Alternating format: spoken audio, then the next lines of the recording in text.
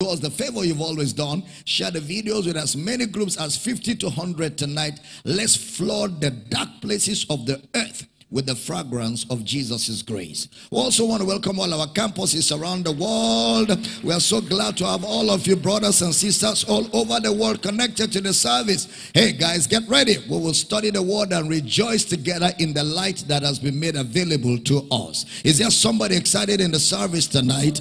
Can we celebrate the word of God with a shout? Glory! Amen. All right, grab your pen, your notebook, your Bible, and you can be seated with your sweet, smart self. Grab your phone and, help us share the videos on your various platforms and pages, and let's get the word around the world. We've been examining the unique revelation of the Pauline theology, the revelation of Brother Paul, and we said the signature of the Pauline theology is in Christ, in Christ. And we've been examining these identification realities as we've been studying in the past weeks, and we still have quite some more to cover. Turn your Bibles to the book of 2 Peter chapter 3 verse number 15 and 16. 2 Peter chapter 3 verse number 15 and 16. An account that the long suffering of our Lord is salvation, even as our beloved brother Paul also, according to the wisdom given unto him, hath written unto you. Next verse.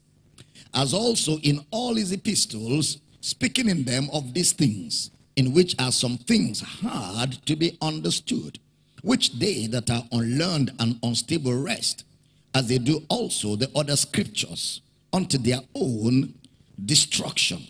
So we began to see the credence that Brother Peter lended an apostle of no mean repute when it comes to the apostles that were with Jesus from the baptism of John till the day he was taken up to heaven. One of the major apostles of no mean repute in scripture is Peter. And when Peter, such caliber of an apostle, will say things like this concerning Brother Paul, you need to pay attention to what Brother Paul has to say. He says, Brother Paul spoke things that are hard to be understood, and the unlearned and unstable rest with the insight, the Sophia, taken from the word sophizo, talking about insight that was given to Brother Paul concerning the Old Testament, where the revelation of the Christ is concerned. We covered some territory yesterday as we began to do a little bit of word study.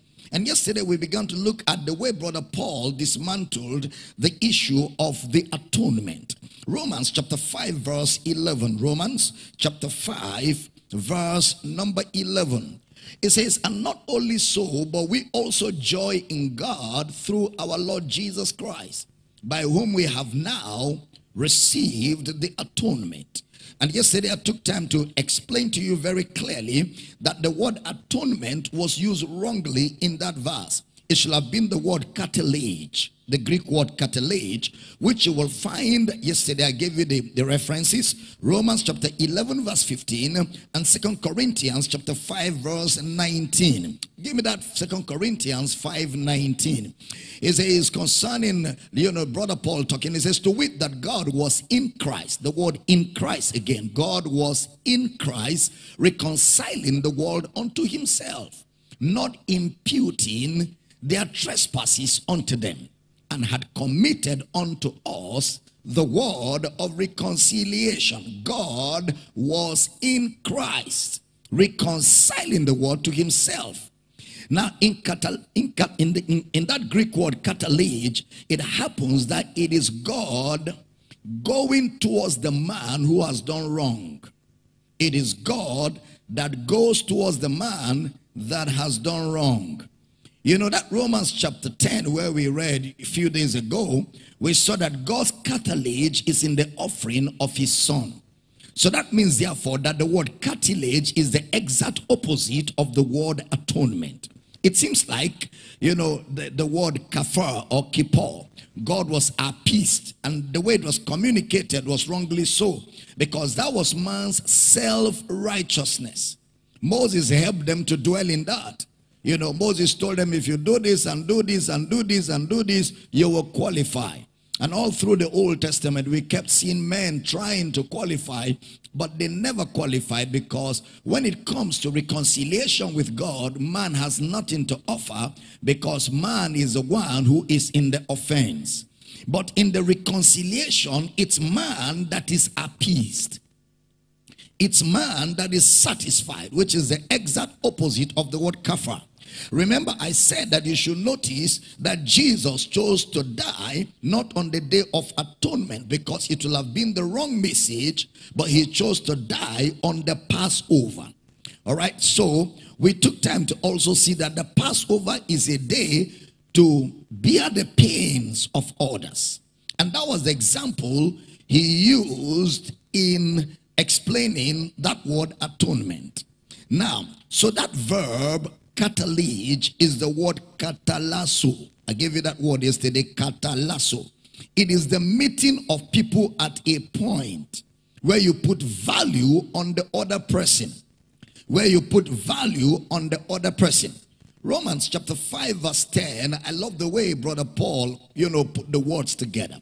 For if when we were enemies, we were reconciled to God by the death of his son, much more, being reconciled, we shall be saved by his life.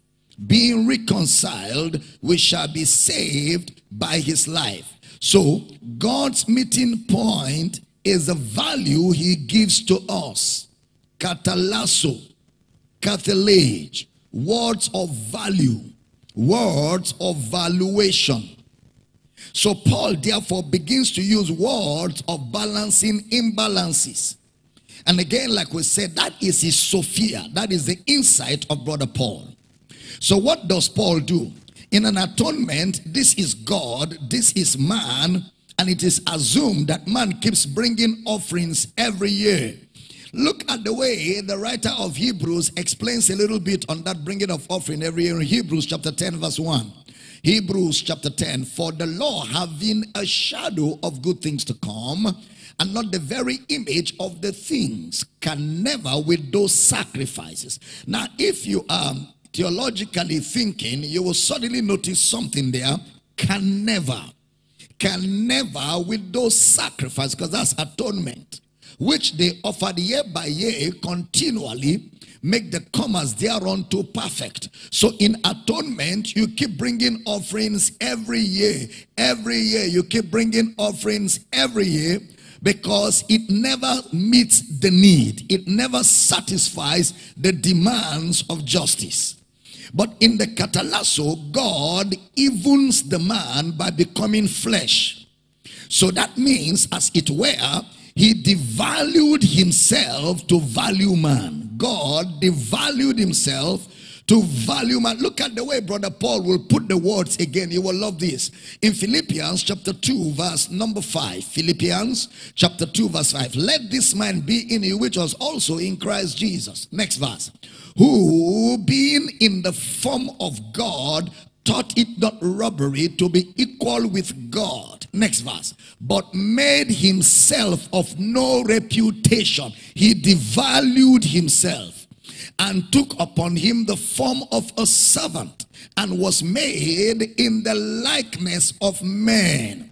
He made himself of no reputation. He devalued himself to value man. So Paul uses a term used by those who buy and sell. Bring me what is of this katalasso. How can I reconcile what you owe me with what you have? Bring the exact value. Then he brings it. So God says, this is me, sin in man. I will provide it. He became the provision. God didn't provide something. God himself became the provision. He stripped himself of all rights and privileges that makes him God. So God himself became the provision. He met man at the point of man's need. That is the word reconciliation. It's more than an atonement. So that's why Brother Paul doesn't use atonement, the word kafar or kippur. And for those who were not here to spell kafar, is K-A-P-H-E-A-R, kafar. It has no single Greek word because Jesus didn't use that word atonement. Why will he say it? If Jesus had used kafar, he would have contradicted everything that was said about him in the law and the prophets. Because he said he came not to be ministered unto, but to minister and give his life a ransom for many. He came to die for their sins. Jesus, who is God, who came in man's place to die for man, cannot be the one that is angry. He must be kind to be able to take man's place, even though he never contributed to man's rebellion in spite of the offer he made to man, and man still rejected his offer and went his own way. Yet in kindness he took man's place.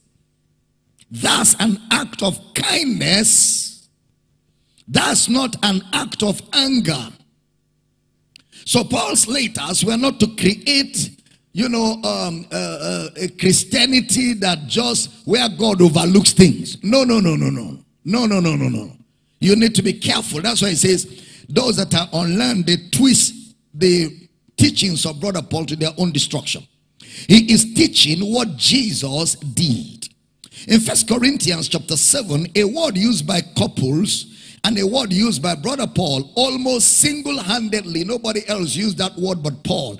Interestingly, somewhere in our minds, a lot of us, because of the things we were taught in the church world, in the religious circle, we still have an atonement mentality.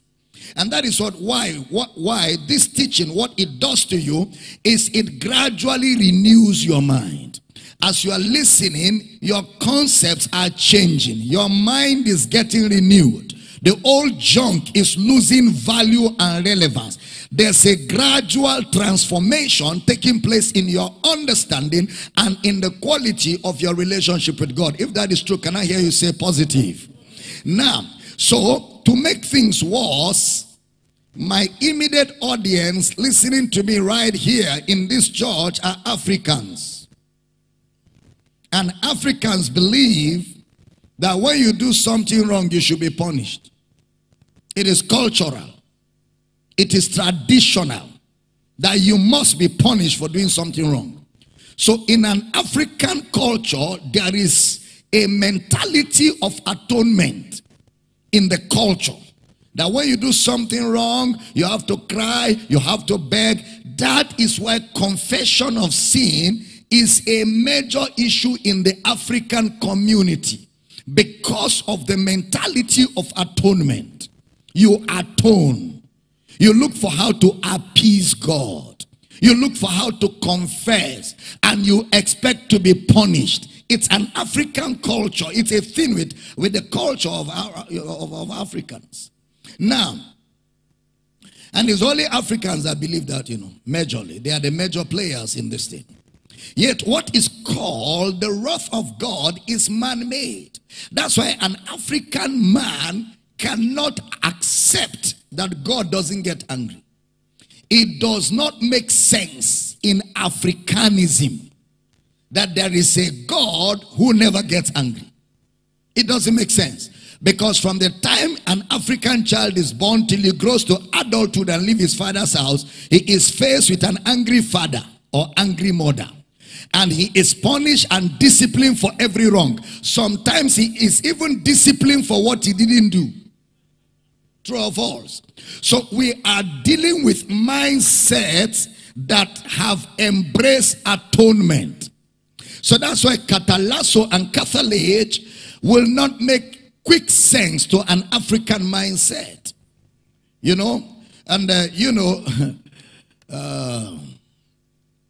What we call the wrath of God is typified by a man's unbelief towards what God has done. It's typified by a man's unbelief towards what God has done. It's man-made. That term, the wrath of God, is man-made. So Brother Paul calls it a cartilage not an atonement. We see similar words now in Matthew chapter 9 verse 13. Jesus will say, I am not come to desire sacrifice. What he means by I have not come to desire sacrifice is that I am not a blood-paying being. Look at it. But go ye and learn what that meaneth. I will have mercy and not sacrifice. For I am not come to call the righteous, but sinners to repentance. I don't want blood. I'm not angry. Stop bringing sacrifice to appease me. I am not an idol. You only appease your idols. They will say the gods of the land are angry. How many of you remember? Then they will say kill fowl, kill chicken, bring native goat.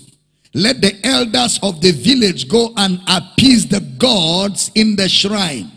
It's an African thing. And to make matters worse, it now blends with religious interpretation of God. So it settles well. It sits well with an African man.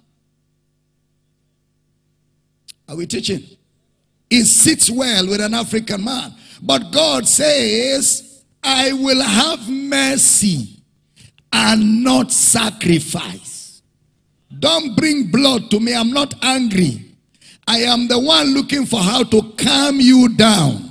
Because you are angry that I, God, didn't protect you from your disobedience.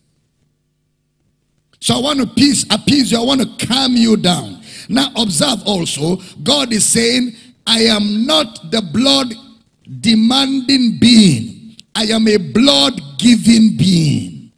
I do not demand blood, rather I give blood on your behalf. For my flesh is the life of all flesh, of all the world. So God is the giver. Observe this. Brother Paul did not expect you and I to have a different mentality.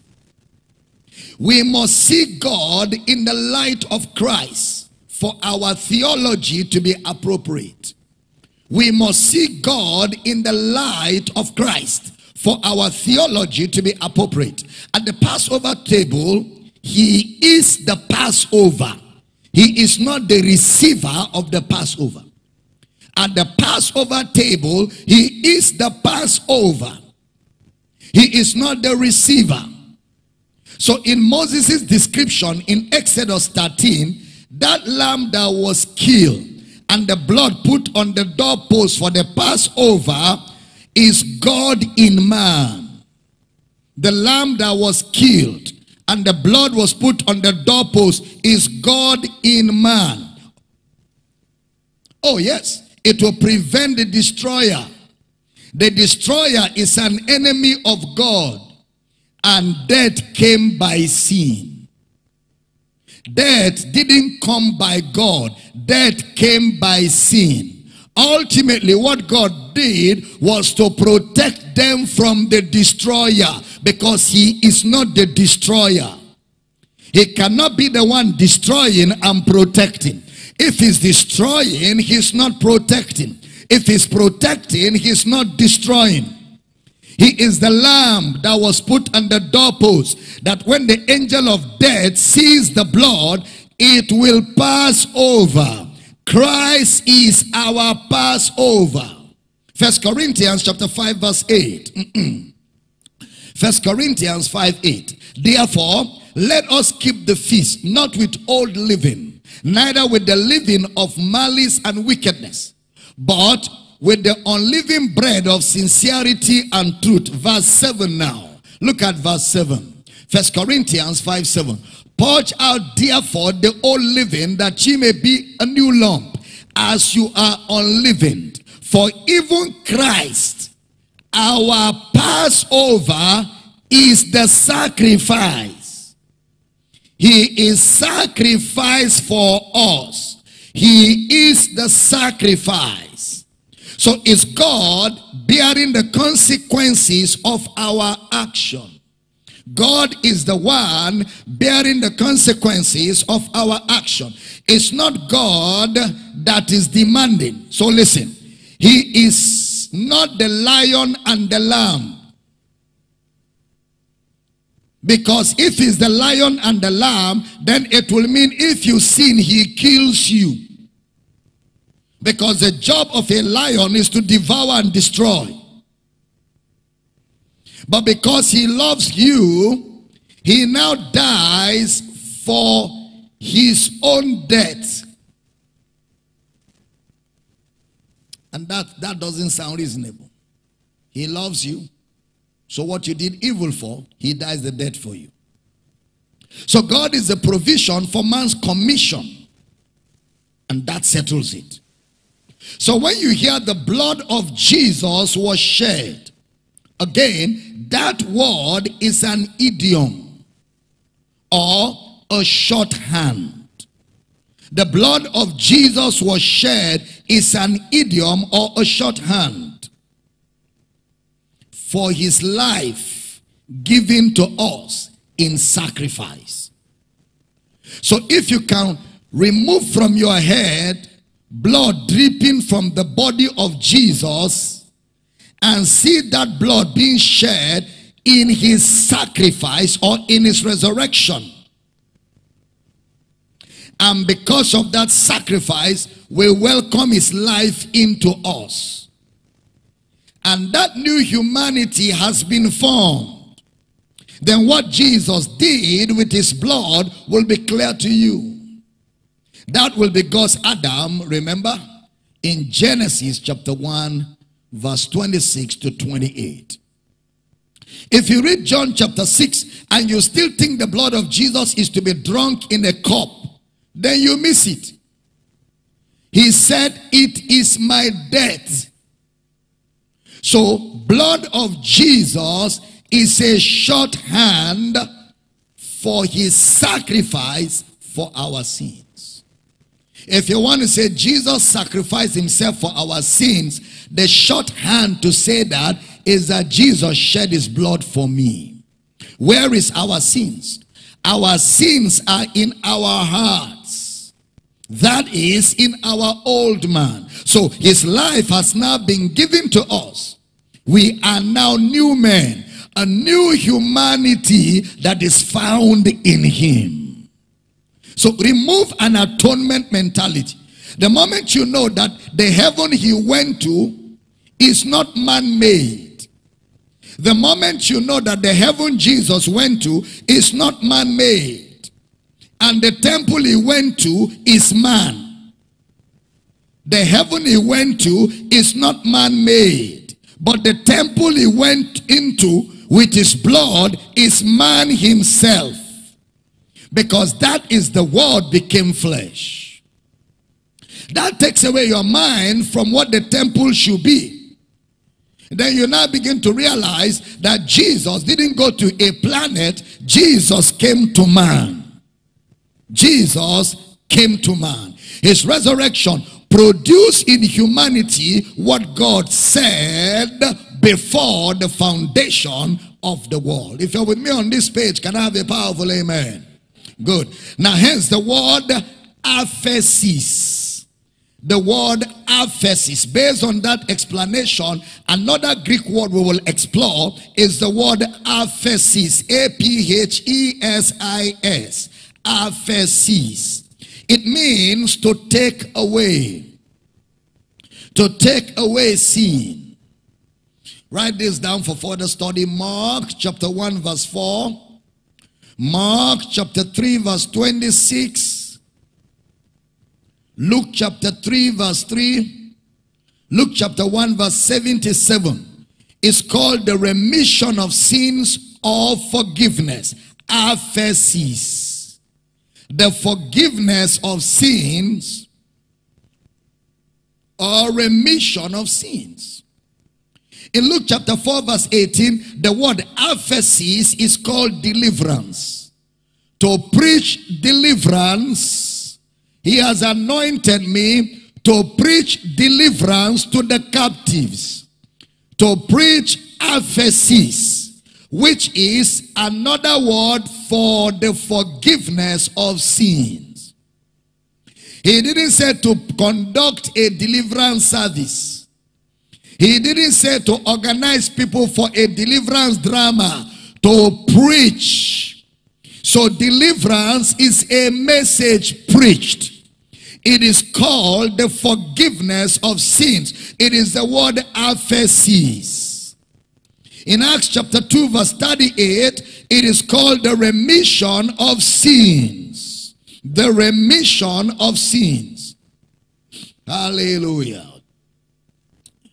Repent and be baptized, every one of you, in the name of Jesus Christ for the remission of sins, and you shall receive the gift of the Holy Ghost. That's salvation. So what they call in all those dramatic entertainment churches, what did I call them? Dramatic entertainment churches. What they call deliverance is a scam. S-C-A-M. Scam in capital letters. And those who patronize them are as stupid as those who organize them. You've been going for deliverance for 5 years and you have not been free. And you are still going. After they did it twice on you, shouldn't you have known that the power to free you is not there? Because if the power to free you was there, first day of doing you that deliverance, it should have been settled. Jesus didn't say, this sign shall follow those that believe. In my name, they shall conduct deliverance services. How do you read your Bible? He said, in my name, they shall cast out devils. And of course, there's a difference between casting out devils and deliverance. Deliverance is a message. Casting out devils is a command. Did you read your Bible well? To cast out demons is a command, out. But deliverance is a message preached. I'm anointed to preach the gospel of deliverance, to preach deliverance. Deliverance is a message. Acts 5:31. Look at how they taught it. Acts 5:31. Him hath God exalted with his right hand to be a prince and a savior, for to give repentance to Israel, and aphesis, forgiveness of sins. That's how they taught it. It's not an appeasement. It's not an appeasing a God. Look at Acts 10:43. Acts chapter 10 verse 43. Peter told them remission of sins. To him give all the prophets witness that through his name whosoever believeth in him shall receive remission of sins, aphesis. Acts 26:18. Look at the way Paul will say it. Acts 26:18. To open their eyes and to turn them from darkness to light, and from the power of Satan unto God. Why? That they may receive forgiveness of sins. That they may receive what? Forgiveness of sins, which is deliverance, which is aphesis, which is remission, which is forgiveness of sins. And what is the resultant effect of the forgiveness of sins? When your sins are forgiven, when you are delivered, you now receive an inheritance among them which are sanctified by faith that is in me. What is that inheritance? Salvation. So aphesis is the forgiveness of sins. Or another word for forgiveness of sins is what? Deliverance. So imagine here is Jesus. He comes to his disciples. He bows down. He removes his clothes. He ties a towel. Oh Lord, don't wash me. Don't wash me. You are my master. He said, no. If I wash you not, you have no part in me. So his blood is not towards God. His blood is towards man. Who needs the blood? God or man? What's the duty of the blood? To wash away. What can wash away my sins? What can make me whole again? Oh, precious is the flow that makes me white as snow. No other fount I know, nothing but the blood. So if the blood is for the washing of sins, who needs the blood, God or man? So the blood of Jesus, was it to appease God or to appease man? Exactly, because God is not the one angry. Now, stay with me because we're going to get into some things you will enjoy in a few minutes. So his blood is towards man. That's why it's called a cathalige or a catalasso. It's not an atonement. And his blood is not physical dripping liquid.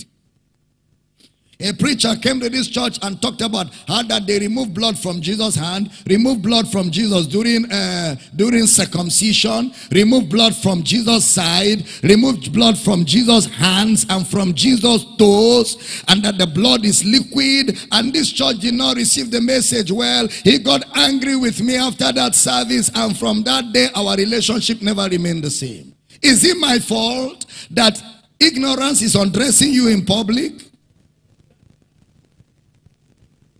He said, no, your church didn't receive me. Your church didn't receive me. He said, you told them that the blood is not liquid. And I told them the blood is liquid. I said, but is the blood liquid? How many pints of blood will Jesus have in his body that the whole world is drawing from? Because if Jesus is a man, which he is, and his blood is man's blood quantity, then the whole world cannot be removing the blood. That's a shorthand. Don't be angry at me. Be angry at you. Next time, do your research well before you stand on Power City pulpit. A preacher told me, even if you pay me to preach in Power City, I will not come. He said, I will not come. I have told everybody, even if you pay, I will not come. I said, I will not even pay. Do your homework. The blood cannot be liquid. How many pints will you withdraw? How many? Okay, if the whole world is withdrawing blood from Jesus and Jesus is a man, how many pints does he have? And if you say his blood is supernatural, if it is supernatural, then it cannot be liquid. That means it is not matter, which also means it is not what you are thinking. So that's why you don't sprinkle the blood. Which bucket is it in? That you are... You see cockroach, the blood of Jesus. Flies, the blood of Jesus. It will have finished before you were born. I'm teaching good. It's not liquid. His blood is his life given for us. His sacrifice in his death. His blood is eternal life in his resurrection. Eternal life in his resurrection. So as he kneels down and brings out the water, I see his blood shed for my sins, because the water was a shorthand of saying, as I'm washing your feet with water, that is how I will wash your sins with my life. It was not giving us a feet washing service. He was not giving us instruction to start washing people's legs. If you read that scripture and all you understand is to be washing people's legs, you have joined the battalion of the Pharisees. He was saying the same way I'm washing your leg with water. That's why I told Peter, if I don't wash you, you have no part in me. How can you have a part in me just by washing your leg? It was a shorthand of speaking about how that when you allow his sacrificial work to be applied in your heart, you become a part of his body. Am I teaching good? Stay with me. So, as I read the Bible more, I see that the Spirit of God is now called the blood. It is the Spirit of God that is the blood, according to Brother Paul. 1 Corinthians chapter 6 verse 11. Observe. 1 Corinthians chapter 6 verse 11. And such were some of you, but you are washed, you are sanctified, you are justified in the name of the Lord Jesus. How are you washed? And by the Spirit of our God. So you are washed by the indwelling of the Spirit. So the indwelling of the Spirit is the application of the blood. So the Spirit is the blood of Jesus. Teaching good? We are sanctified by that Spirit. So the blood and the Spirit are interchangeably used for the life of Jesus in his resurrection. Paul will use blood because it is a shorthand of saying this is upon his resurrection by his death. But if you use by his Spirit, you should have that Bible sense to know what he's talking about. By his Spirit means by his blood. By his blood means by his Spirit. So, to think that the blood was towards God, and because God saw blood, he is no more angry. I want blood. I want blood. I want blood. It's okay, God, take blood. God says, okay, cool me down. I have seen blood. He's not a vampire. It's not God that wanted blood. God is not the kidnapper. It is only a kidnapper you pay ransom to. You don't pay ransom to God because God is not a kidnapper. He's not the one collecting ransom. He is the ransom. Jesus is the ransom for our sins. So the ransom cannot be the kidnapper. The ransom is paid to the kidnapper. He is the ransom. Tebala. Soteria 6. If you want further details, Soteria 6 and Soteria 4 has all of these in further exegesis. Now, Ephesians 1:7. You are forgiven your sins according to the riches of his grace. According to the riches of his grace. Colossians chapter 1 verse 14. Colossians 1:14. In whom we have redemption through his blood, even the forgiveness of sins. Hebrews 9:22, you can read at home, and Hebrews 10:18 because of time. Now, can we answer some questions quickly? So, when Jesus told that lady, that prostitute, that time in the book of Luke 7:46 and 48, your sins are forgiven. Was it available or possible? It was possible. Correct. So in Luke 5:20, when it says your sins are forgiven, was it available or possible? Possible. But available when he sheds his blood and gives himself. So before he died and rose, forgiveness was possible, but became available upon his resurrection. Correct. I will have said clap for yourselves, but wait first. After service, you clap. So it's possible, but not available. So you can see why Paul will say that Abraham believed God. It was reckoned. He now used a very skillful word in his Sophia, the insight of Brother Paul. He used the word logizomai. Logizomai. Logizomai. Logizomai. I love that word.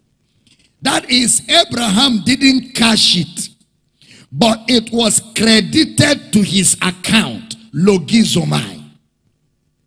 That there is credit on your bank account doesn't mean you have the cash in your hand. How many of you have gone to bank before to withdraw money and bank told you we don't have enough cash, come tomorrow? Has it happened to you before? Well, it has happened to me before. Especially when you are withdrawing quality money. I didn't say anything. The bank will, sometimes they'll tell you, in this branch, we are out of cash. But if you can be patient, come in the afternoon or in the evening, or we will only have cash next tomorrow. Except you want to go to our head office. Then the person will say, okay, let me wait. It doesn't mean it is not there. It is credited, but he has not cashed it. So it's possible, but it's not available. So Abraham believed God, and righteousness was credited to his account. But he didn't cash it until Jesus rose from the dead. Am I preaching here? Are you following? Now stay with me. So now, he used Abraham to explain that the promise was not to his seed as of many, but to his seed as one, even as to Christ. Because Abraham was blessed in Christ.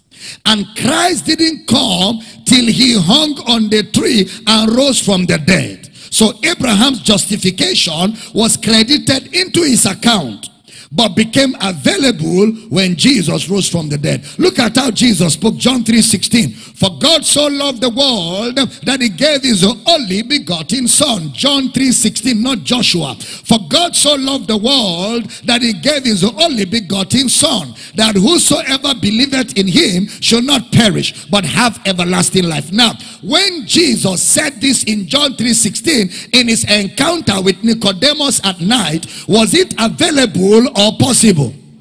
Because he had no reason, but he spoke as if it has already happened, because that's an Ihoris statement. Now, to spell Ihoris is A-I-O-R-S-T.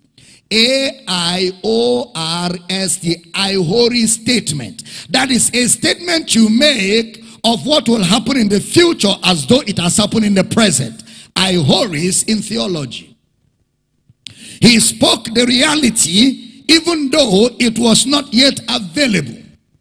So Paul's cartilage is the exact opposite of the kafar or kippur. And I would rather say it is not just the opposite, but the explanation of it. That temple they were taking animals to was not where God was. The animal is God himself.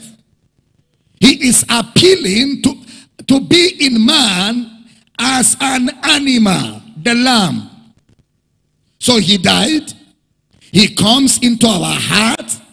Then we become the temple of God. The temple of his service. The temple of his sacrifice. The temple of his life. When he rose from the dead. I am the temple of God. I am the temple of his service. I am the temple of his sacrifice. I am the temple of his life. Glory to God. Paul's language explains all of that. Are you getting blessed? Now, Paul uses another word. Apollotrosis. Apollotrosis. A-P-O-L-U-T-R-O-S-I-S. Apollotrosis is the word redemption. Redemption. If you're not careful again, remember Brother Paul's, Sophia.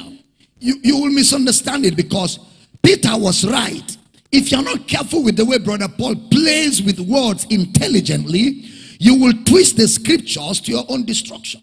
Apollotrosis is the word redemption. Redemption. That's the meaning of apollotrosis. Again, these are words of commerce. Everyday language for buying and selling. In catalasso, value is involved. In catalasso, value is involved. Let me ask all of you a question. How many of you know that the value of a commodity is reflected in the price? How many of you know that this my handkerchief and this my microphone are not of the same value? How many of you know that my microphone will buy 1,000 handkerchiefs? How many of you know that? Well, you may not know because you do not know how much I bought this microphone. If you were to know the price of this microphone, you will have answered yes 3 times. Yes, yes, yes. But because you are thinking this microphone is that type that they use in naming ceremony for you, where sometimes when they are talking, radio FM will intercept. Yeah, that's why you are thinking, can he really buy the hanky? Don't worry. Me that bought the microphone, I know how much I bought it, so I know it can buy 1,000 handkerchiefs and it will not still have exhausted the account of this microphone. So this microphone is higher in value than the handkerchief. So the price placed on a commodity reflects the value of that commodity. When it was time for God,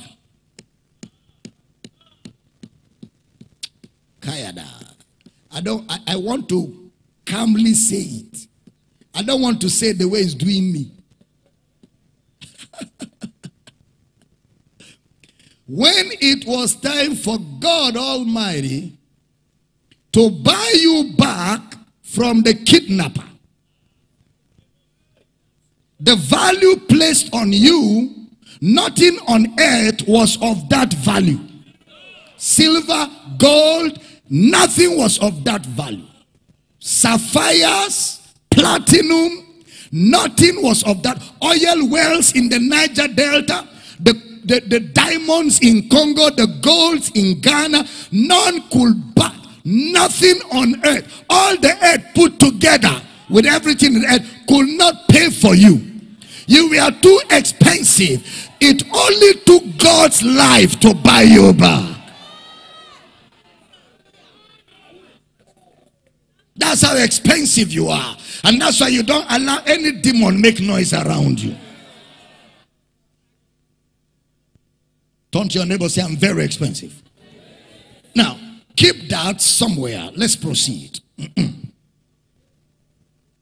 So, catalasso is value. Value is involved. Apollotrosis has a word, apolua. Apolua. A-P-O-L-U-A. Apolua means to separate. It means to take from. Before we get to that, it has a Hebrew meaning of the word. That apolua in Hebrew is the word gal. Gal. G-A-A-L. It is used 105 times. Firstly, you will see that word in Genesis 48 verse 16. Genesis 48 verse 16. Put it up. The angel which redeemed me from what? All evil. So redemption is from evil. You are not redeemed from God. You are redeemed from evil. The angel who redeemed me from all evil. Whatever you use the word redeemed for must be what is evil or what is not good. That's why it's used for slavery. Redeemed from all evil. Look at Exodus 6 verse 6. Exodus chapter 6 verse 6. Wherefore say unto the children of Israel, I am the Lord, and I will bring you out from under the burdens of the Egyptians, and I will rid you out of their bondage, and I will redeem you with a stretched out arm with great judgment. So the one redeeming you cannot be the one collecting the prize. The part God keeps playing is, I will redeem. I will redeem from. Meaning he's not the one that we are being redeemed from. Rather, he's the one redeeming us from, and whenever the word is used, it is from evil. Teaching good? Paul uses Moses' girl. We are not redeemed from God. That's the point we're making. So Jesus' sacrifice cannot be to appease God. You will see in Luke 21:28, the word is used, redemption. But mostly, apollotrosis was used by Brother Paul. Romans 3:24 for sins. Romans 3:24 for sins. Romans 8:23. This body, mortal. This body, mortal. Comfortable. I mean uncomfortable. Subjected by sin and mortality will be redeemed. Romans 8:23. Romans 8:19 to 20. Then look at Brother Paul again. 1 Corinthians 1:30. Christ our redemption. Christ our redemption. Then Ephesians 1:7. Redemption in his blood. Then Ephesians chapter 4 verse 30. Ephesians chapter 4 verse 30. Then Colossians chapter 1 verse 14. Then Hebrews chapter 1 verse 15. You can read those scriptures at home. Are you following? So redemption cannot be towards God. It has to be towards sin, redemption towards the flesh, redemption towards death, redemption towards mortality, and redemption towards evil things. Redemption is not used towards God. It's used towards man's creation of selfishness. Man's creation of selfishness. Redemption is used towards sin, flesh, death, mortality. So Brother Paul's wisdom is to take all those parallels and illustrations. If you're writing, that's not a point to miss. Brother Paul's wisdom is to take all those parallels and illustrations and bring them into proper explanation. Let's conclude here.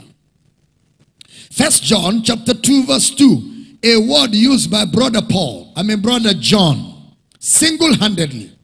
It is a word in the Greek called hilasmos. Hilasmos. Hilasmos. Hilasmus. Hilasmos.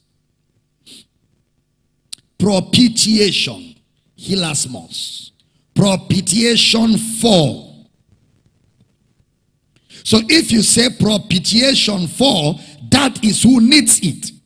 Propitiation for our sins. We are the ones in need of propitiation. Like I said, the word apollotrosis is like a market of slaves where you pay to release a slave, commercial. Or you get someone out of bondage. So whatever you say next, sin, that is the slave owner. The kidnapper of man is sin. That is the slave owner. Death is the second slave owner. And that is the danger we are being redeemed from. There is no word in the Bible that says we are redeemed from God. But rather, we are redeemed by God from sin, from death. Because by one man sin and death by sin, man created his own destruction. and then hopelessly and helplessly cries for help and cannot be helped. So God comes down to man's rescue from man's self-destruct, which is sin and death. So the blood of Jesus was paid to sin and death. That is why once a man receives Christ, he is free from sin and death forever. Am I teaching good? Hilasmos, for propitiation for our sins. 1 John 4 verse 10. Put it up. 1 John chapter 4 verse 10. Herein is love. Not that we loved God, but that he loved us and sent his son to be the propitiation, the hilasmos, for our sins. So, who gave him? God. For what reason? Our sins. Our bondage from the devil. He gave Jesus to free us from our sin, our bondage from the devil. So Jesus, the sacrificial lamb, offered his blood to free us from sin. So the blood is the payment to sin, bondage, and Satan. When you receive Christ, sin, bondage, and Satan can no longer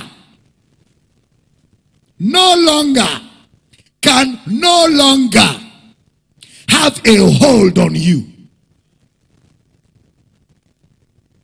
They are fully paid for time and eternity. That's why sin cannot take a man that has Christ to hell. If a man that has Christ goes to hell, hell will become heaven.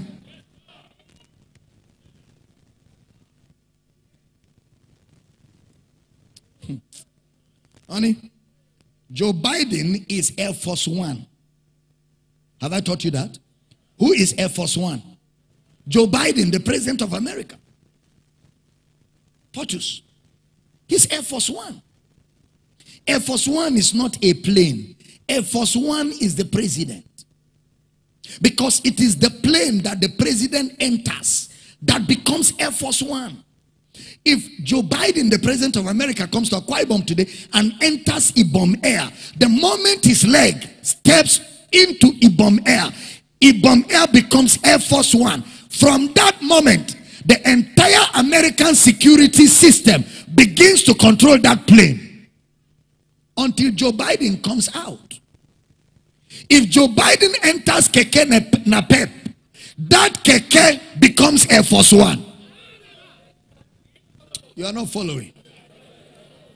So it is not a plane that is Air Force One. It is the president that is Air Force One.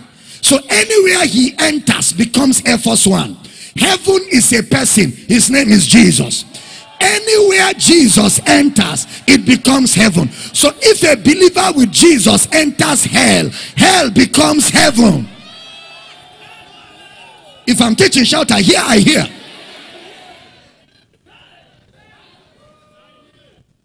Sit down, let me close this.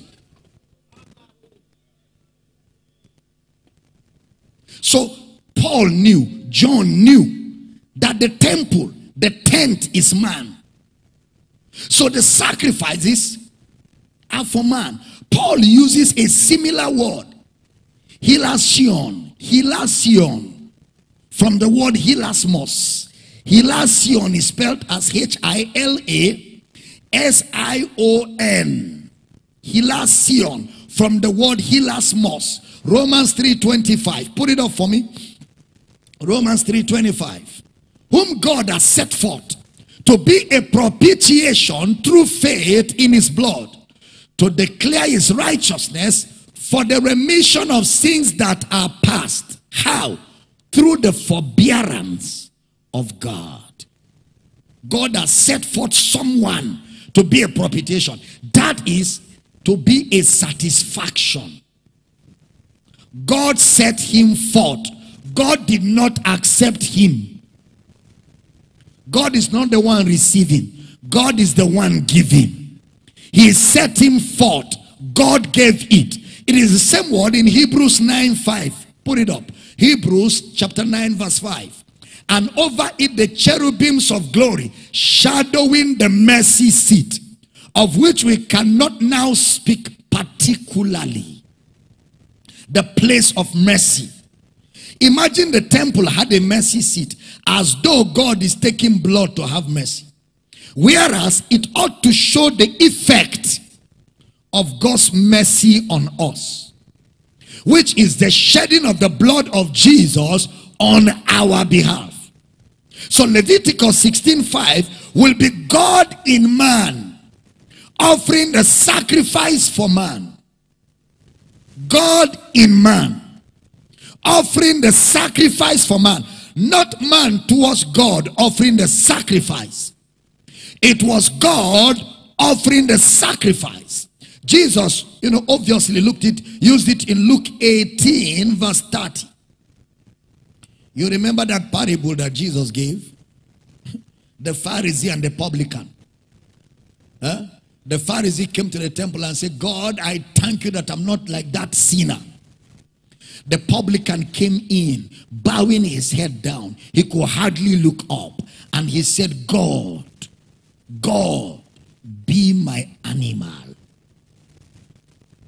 Be my animal. Because Jewish people know that when you come to the temple like that, on the record of sin, you come with an animal. You can't come empty-handed. You come with an animal. So this publican didn't have an animal. So he said, God, I'm a sinner. Be my animal. The publican said, I don't need an animal. I'm a good guy. Then the Bible says the publican went home forgiven. What boldness. Jesus taught that in a parable. That when you come to God, God becomes the animal for your forgiveness. What a teaching.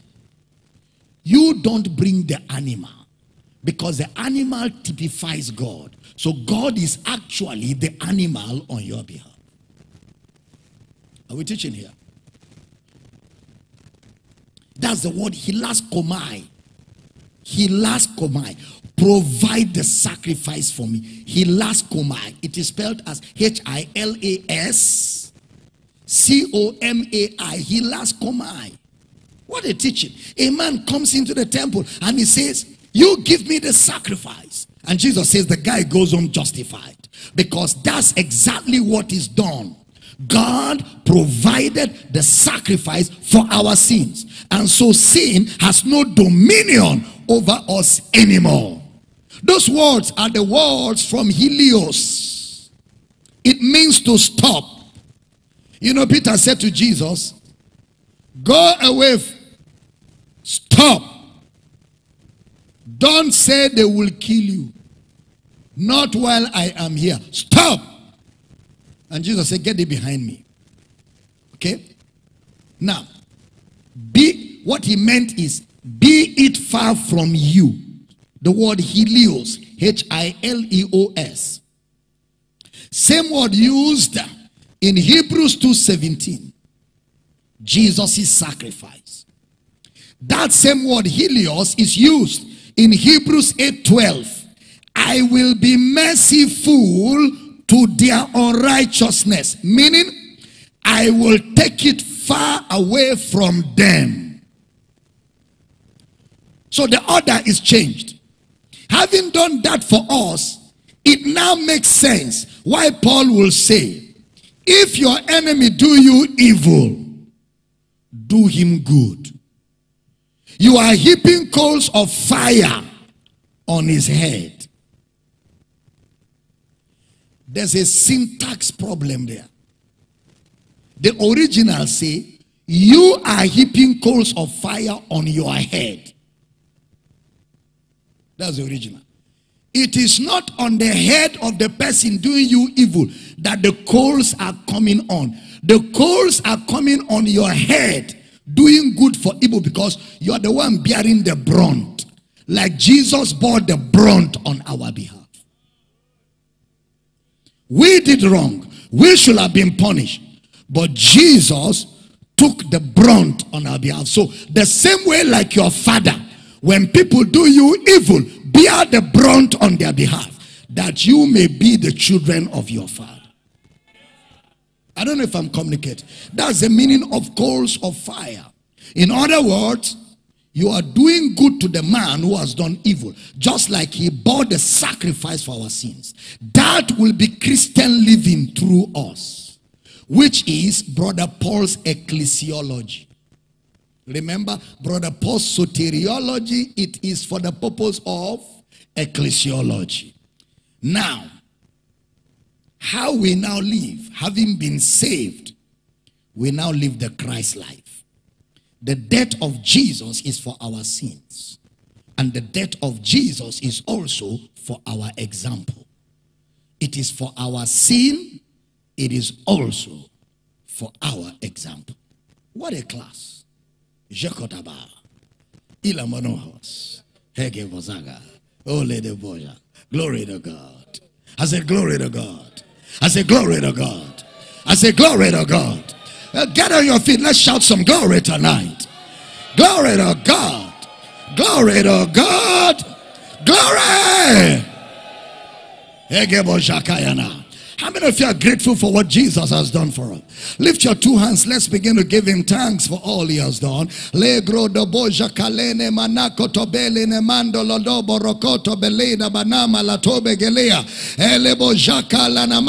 I want to see you appreciating God with a heart of gratitude. He that speaketh in tongues giveth thanks very well. Legoro tobila nama, leboro de bojekele de babra, rekotobegele ne mota, egele ne mambre gedengele gadada dadara dadada lada baba, egele ne bojaka, egele ne mona mondolo de borokoto bele diga gaya naga daga laya, ege bojaka, agala na mama mama mama mama laba daba yada, jakala daba. Incatalata rebosque dia.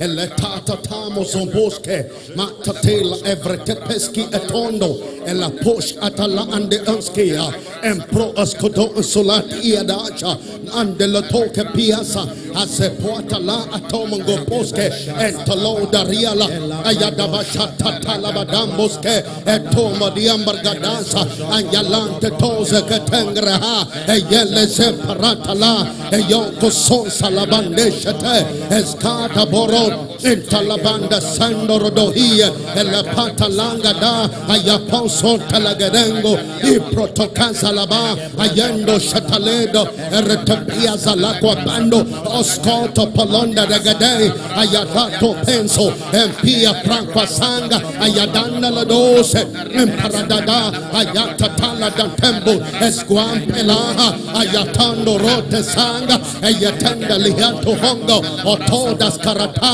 Ayalabanso Pehida in Tatala Dohon Sapora Eleganta Ashatando Pia Praquaso Ponda Bologonga Atatoya de Desalia Rianda Dankata Iaposo Po Eratosa Baha Ayata Atongo Otonda Leter de Hia El Pia Prando Cosque Soda da Ayapansa Bilamera Tando Poscatata Ialanta Tango Soda Torongo Ayatenteria el gadampa de geheta el sante dosha el sante dosha el sante dosha el sante dosha capio tongue eso polondo